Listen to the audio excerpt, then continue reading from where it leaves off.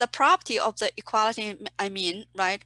If you do one operation to the left side of your equation, you also do it to the right side, and then your left side still equals right side, okay? So let's see, okay, I have a equal 5 there, and then we are going to do same operation to both sides. What operation you can think of? Subtract. Subtract, okay. What you want to subtract from A? I don't know. Think of a number, pick a number. 3.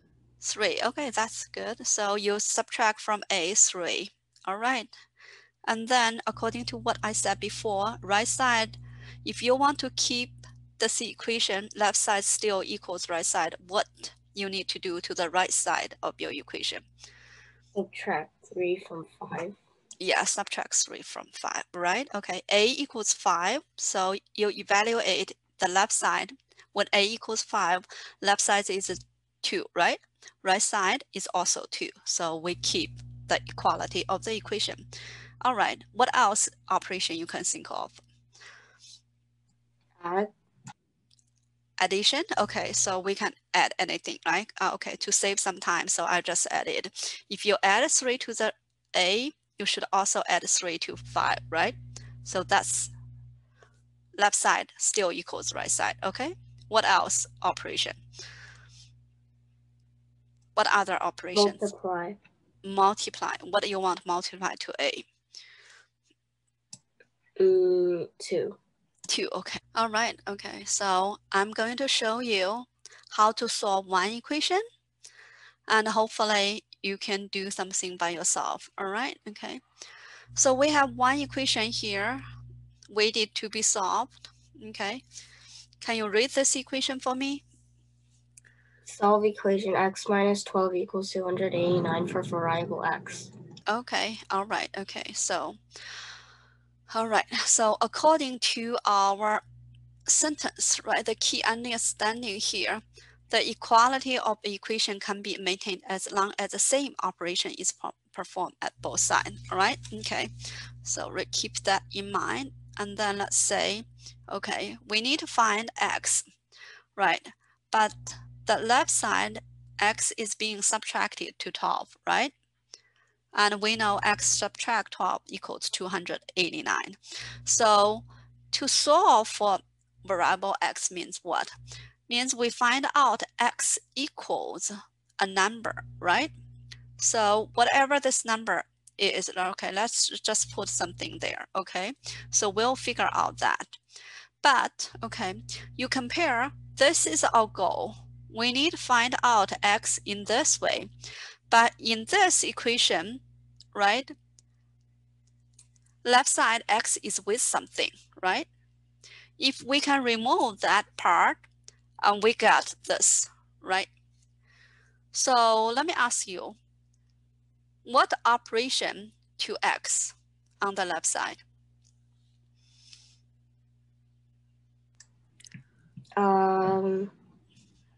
Left side. Yes, left side of the equation. What is happen to x on the left side? 12 is being subtracted from x. Okay, 12 has been subtracted to x, right? And if we can remove that subtraction, we can get x itself, right? Okay, all right. How can we, this is an operation to x, right? X is being subtracted by 12. How can we reverse an operation? We add 12. Yes, we can add 12 to here, right? What I mean by reverse an operation means if you have some operation there, you reverse it by its opposite operation, okay? Opposite operation.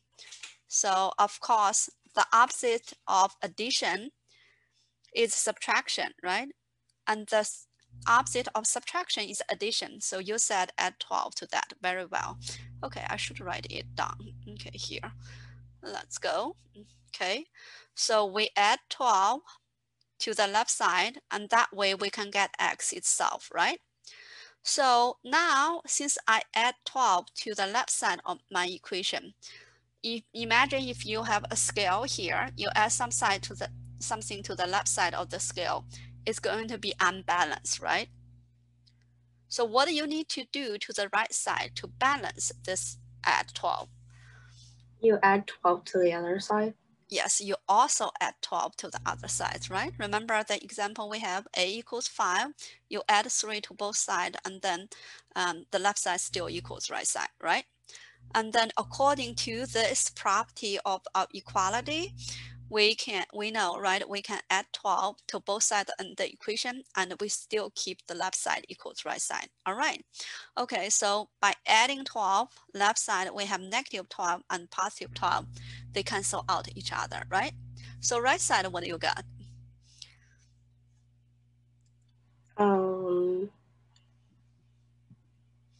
300.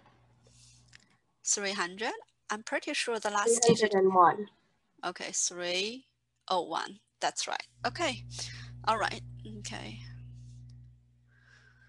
All right. Okay. So one equation again, quick sums. Show me quick sum if you understand what we did before.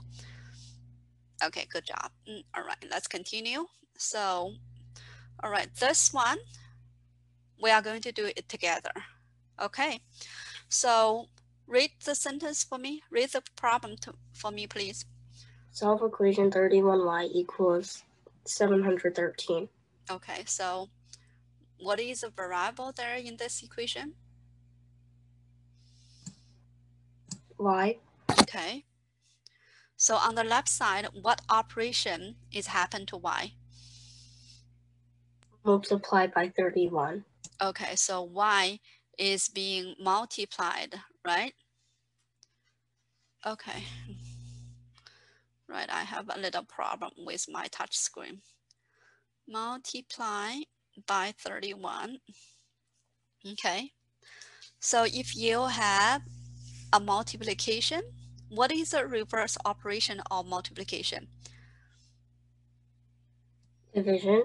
Division. Okay, so from 31y here, okay, maybe I shouldn't circle both sides, right? How do you reverse the multiplication by 31 to this y? You divide y by 31. You divide y by 31, or you divide the left side of the equation by 31? The left side of the equation. Excellent. Okay, so divide by 31. Okay. So now your left side has been being divided by 31. Is your equation balanced after you divide left side with 31? You have to divide 713 by 31 too. Okay, so to keep your equation balanced, right? Okay, that's good. All right, okay. So, all right, I will just write what we discussed before here. Divide by 31 to the left side, and right side you should also divide by 31. Okay, now left side becomes what after you divide by 31?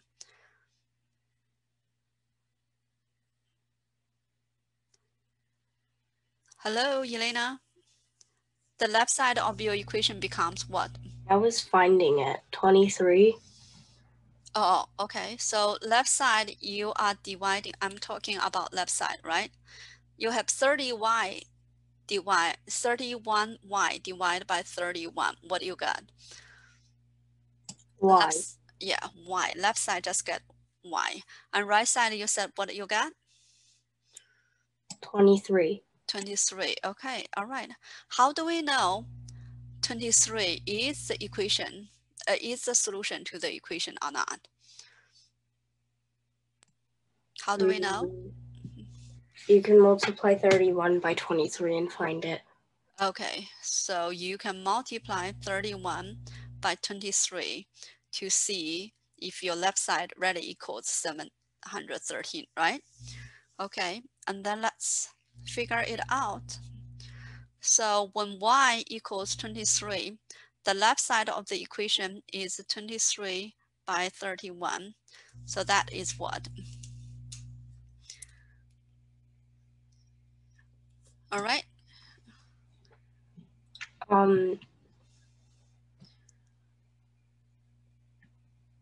Sorry, repeat the question. Okay, this multiplication. 713. 713. Okay, if you want to do long division, you can quickly do that, right? We have 23 and 69 there. So 713, right? Okay. So right side of our equation is 713. So do we have left side equal right side? Yeah. Okay, that's me. I need you to do some individual independent practice. All right, I have two little equations for you to solve. You can work on your worksheet, and after you're done, you share it with me. Okay, so I'm going to timer. Here I said I should give you 5 minutes. Let's see if you can beat 5 minutes. I'm going to timer 3 minutes. Let's see if you can do it. All right. Okay, after you're done, remember to share screen with me. Let's go. Equation, okay? So can you fix problem number 2 to show me this principle? We need to keep every step at the left side and right side of the equation in one equation.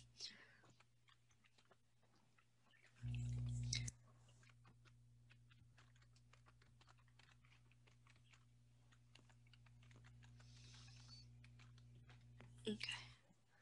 All right, I think we need some bracket there because you have fractions. We need this thing here and that thing there. To keep it clear, right, we multiply 7 to this fraction, not just to the denominator. Okay, next step.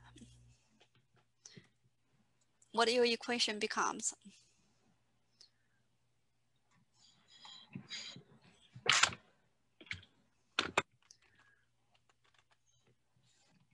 Okay, excellent. Okay, all right. So see the just one step.